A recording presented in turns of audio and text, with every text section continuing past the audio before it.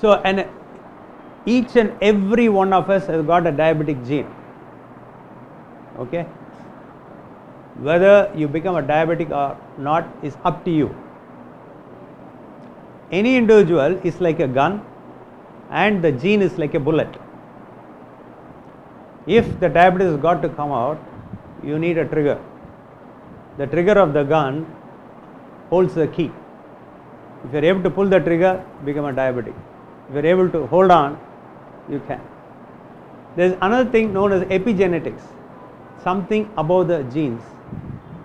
Okay, the whole family are diabetic. Grandfather diabetic, grandmother diabetic, father, mother diabetic. The son can choose to be a diabetic or not a diabetic. You can change your genes. Contrarily, there is no family history of diabetes at all, still you can choose to become a diabetic. That is epigenetics. The most sinister thing that is happening now is that the drugs can change our genes. The drugs that have been prescribed for lifestyle diseases can change our genes, for the worse. All lifestyle within quotes diseases are an intelligent expression, physiological expression of the body which cannot be treated by a chemical, that is drug. Because our body is self-regulating and self-healing. Our body is intelligent, we are stupid. Okay. So, by and large, that is what I am talking is type 2 diabetes, not type 1. Type 1, there is no insulin. Okay, you have to give insulin, otherwise they will die. We are focused mainly on type 2 diabetes. Okay, because the cause is something different. The genesis, how diabetes occurs. Okay, basically it's diabetes is altered response of our body to a certain nutrient that we are taking. Now, what are the nutrients that we are taking? Carbohydrate, protein, fat. Okay, carbohydrate is broken to sugar, protein is broken to amino acid, and fat is broken into fatty acid. Right. So, the food that we take, mostly we are all South Indians, most of us are vegetarians, barring a few. So, out of the 3 macronutrients, carbohydrate, protein, fat, the carbohydrate content is very, very high. Virtually 90% of the vegetarians' diet is carbohydrate. Now, what is carbohydrate? It's just an assembly of glucose molecules. Okay. So, whatever carbohydrate that we take, especially the processed refined carbohydrates that we take, is converted to sugar in the body. What is the role of sugar? To provide energy. Okay. Now, our body contains 5 liters of blood. How much of sugar, in terms of the crystal sugar that we use in the kitchen, do you think it will tolerate? Just 1 teaspoon. Just 1 teaspoon. That is 5 grams. It is very easy to calculate. The average blood sugar is 100 milligrams per deciliter. You convert into liter, it becomes 5 grams. That is 1 teaspoon of sugar. 1 slice of bread contains 2.5 teaspoons of sugar. 1 idli may contain 2 spoons of sugar. Okay. A small cup of rice may contain 4 to 5 teaspoons of sugar. Now, you just think the amount of idlis or rice, sugar that you take during the course of a day. Okay, it will be about 25 to 30 spoons easily, if not more. Milk contains sugar, you take milk. Okay, so but the body can tolerate only 1 spoon of sugar. So, what is going to happen to the excess? So, this is where nature has created a situation where the pancreas, the organ pancreas, has got a particular cell known as beta cell. When the sugar levels are going up, message is sent by the brain to the pancreatic beta cells to produce insulin. What is the job of this hormone insulin is that take the excess sugar from the blood and put it all over the body for 2 purposes. 1 for energy purposes, 2 for storage. Okay. So what are the storage? I'll talk about the storage.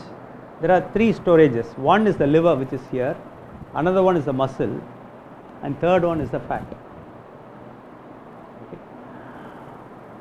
So whereas the liver and the muscle can store only limited amount of the sugar in the form of glycogen, a substance known as glycogen. That's an assembly of glucose.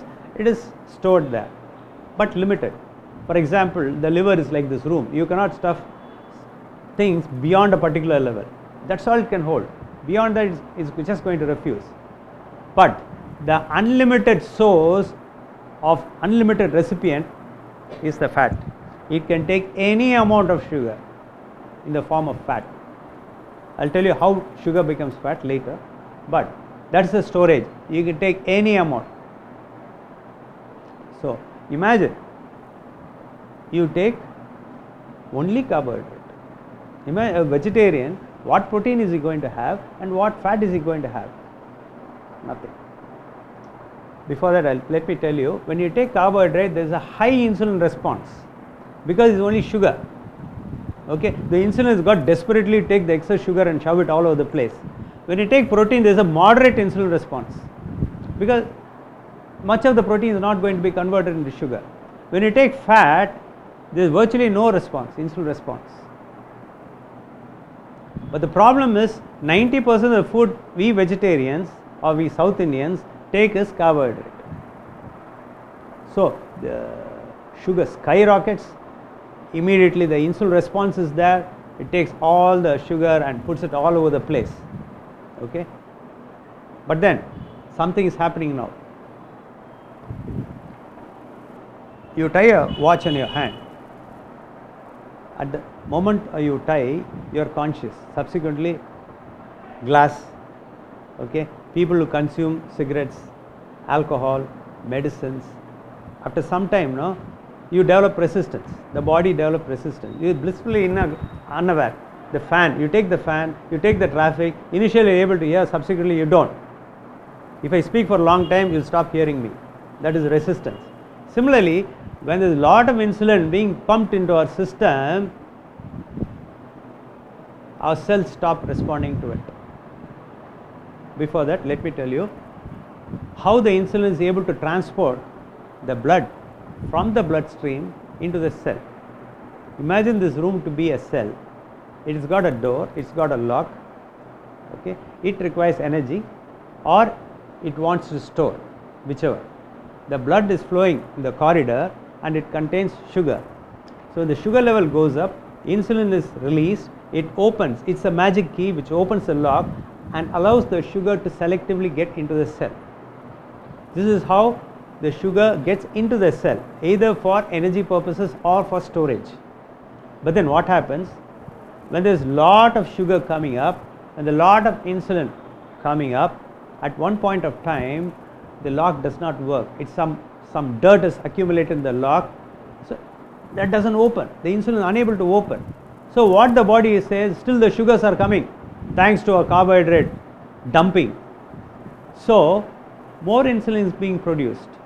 So the more insulin produced, the more the cell becomes resistant. Either for mainly for energy purposes and for storage. So meaning that liver stops accepting, the muscle stops accepting. The only source which keeps on accepting is our fat. So this is a stage called insulin resistance. So more carbohydrate is converted to more sugar to more insulin. Cycle goes on and on and on, and you reach a stage, despite there being high insulin, it is unable to mobilize all the excess sugar into your system. That point is called diabetes. Your blood sugar rises. Meaning you need to get yourself exposed for 10 to 15 years to high insulin to get diabetes today. All complications of type 2 diabetes is caused by high insulin and high sugar. Until I get diabetes, all my complications are caused by high insulin.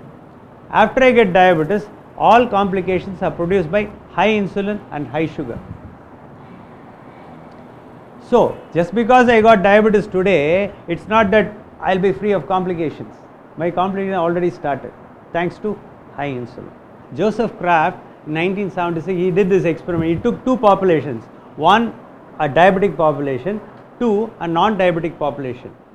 So what he did, he did the what is known glucose tolerance test. Glucose கொடுத்துட்டு you check the sugar. Simultaneously you check the insulin also. So in the diabetic population, the sugars were high predictably and the insulin levels were also high predictably.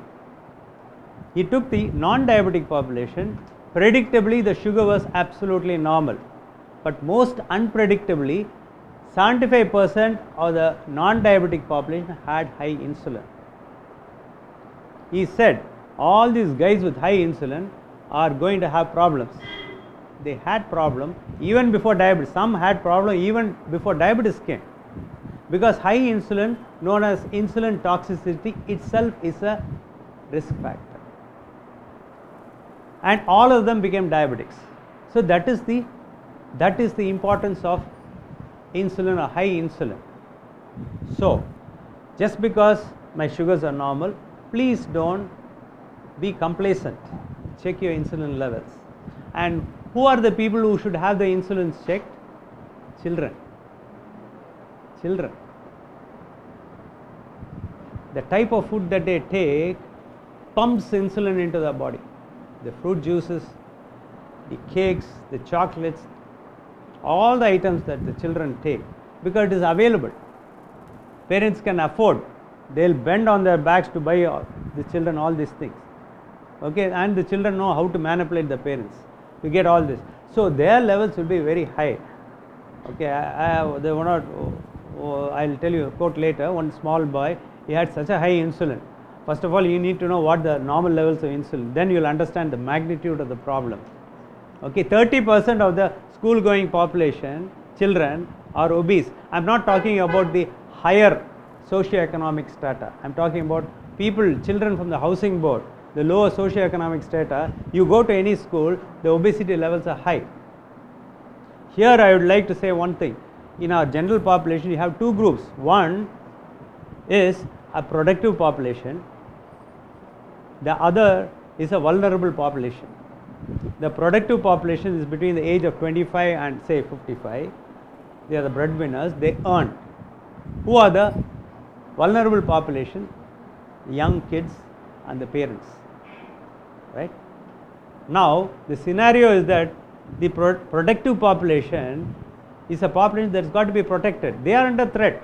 There are days when the parents said, the people said, enga appa heart attack vandhudu, kidney failure, stroke vandhudu. Now parents are telling, my son is a diabetic, he had a heart attack, sudden death. So that is good. That is the scenario. That is the productive population. They are the future.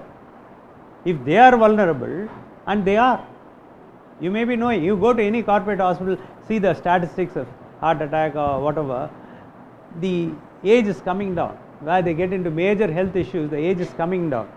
Okay, so that is going to happen to this productive population. Who is to take care of the children and the elder? That is one way of thinking. The other way of thinking, children 10 years, 15 years, they become diabetic, they become obese, they have high insulin level, high cholesterol, underfunctioning of thyroid, okay, underfunctioning of ovary, polycystic ovary, menstrual disorders. So what is going to happen 10 years down the line? There will be full blown issues they will have. So our population is going to be decimated unless we take corrective action, and certainly prescribing medicine is not the option. Right?